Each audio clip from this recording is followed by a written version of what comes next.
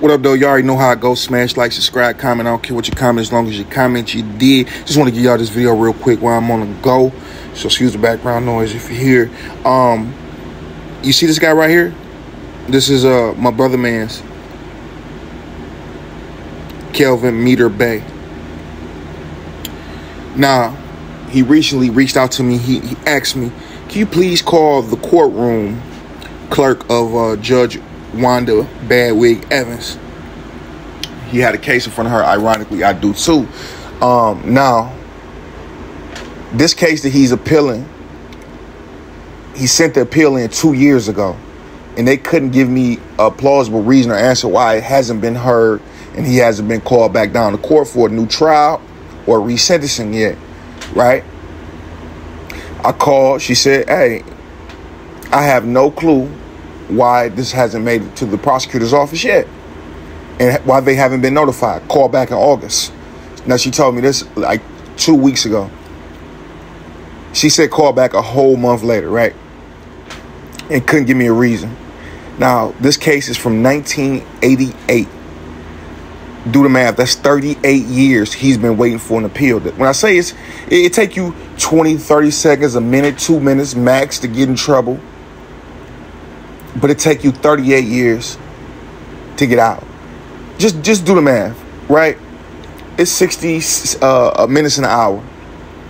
Do 24 hours times 365 days times 38, which is the years. We don't know. I don't know what that number is. It's huge. So I say that to say this. Be cautious about what you do. It take you 38 years to even get back on an appeal, and you have no idea how that's going to go. You might just want to cop out this time, and they might say, hey, okay, we'll cop you out. We're not going to do natural life for you. You've been down 38 years. We'll grant you 50. 50 for a split-second bad decision, moving off impulse or emotion. That's why you got to calculate your moves. I told you what happened to me while I was in a joint. You see all the times I was in a hole. I upload the paperwork. I'm not just one of the ones just talking. I'm not some lame square on the sideline telling you to stay out of trouble. I really live what I was talking about inside and out of prison. Stayed in the hole, stayed doing dumb stuff, frustrated from everything in the world that I knew about that I couldn't change. And none of the homies hit me up at all. I don't recall nobody that I was out here running the streets with that I called my brothers that I would have died for, killed for, did so on and so forth. None of them guys was there. You got to be one stupid clown for me to sit up here and tell you this, and you still go do it. If I tell you the stove is hot, why you got to touch it? And then why you got to touch it again and again and again to know you're going to get burnt? That's been my life. Don't be like me at all. Peace and blessings be upon y'all, man. Stay out of trouble.